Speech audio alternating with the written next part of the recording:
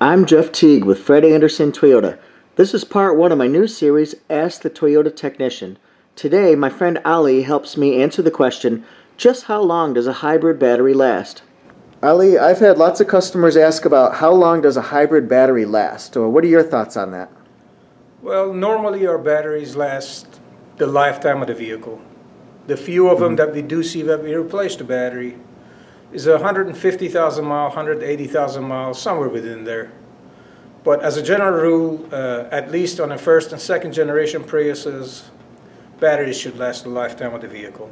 Okay, my customers have a question about the hybrid warranty. Can you explain that a little bit? The general hybrid warranty is 8 years, 100,000 miles.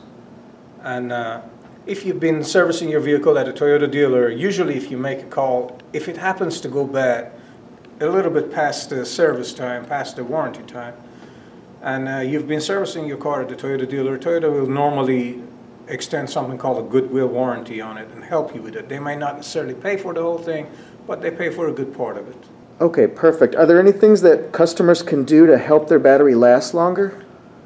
As a general rule, yeah, most batteries should keep cool while charging, and there is a ventilation that's either in the luggage compartment in the back or it's in the door. You can look at the owner's manual and it'll show you where it is. Make sure you don't have no teddy bears, no toys, nothing sitting over there and covering those holes, and keep the battery cool. Well, I hope you found this helpful. Please subscribe to my YouTube channel and check out part 2. See you next time.